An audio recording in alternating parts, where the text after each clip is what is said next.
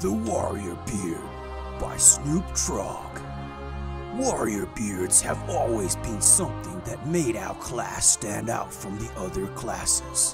While other classes may appear to also have beards, we all know that theirs are pale imitations. Their beards lack the thick luxuriousness of a true warrior beard, as well as true power that comes with a warrior beard. Some classes may appear to have beards, but they are not in fact true beards.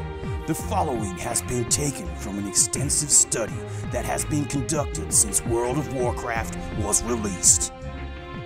Paladins grow wispy beards, filled with sunshine and unicorn dust.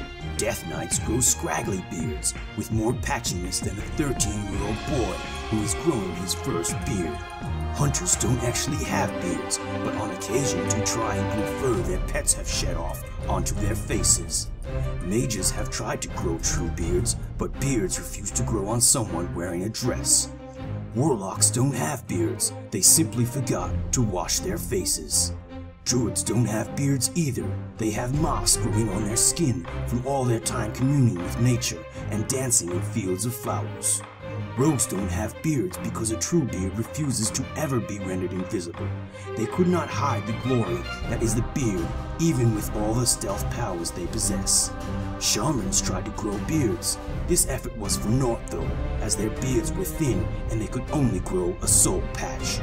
Priests once tried to grow an epic beard, but upon realizing that their beards were filled with all the ferocity of a kitten getting a belly rub, they have decided it best to stop trying.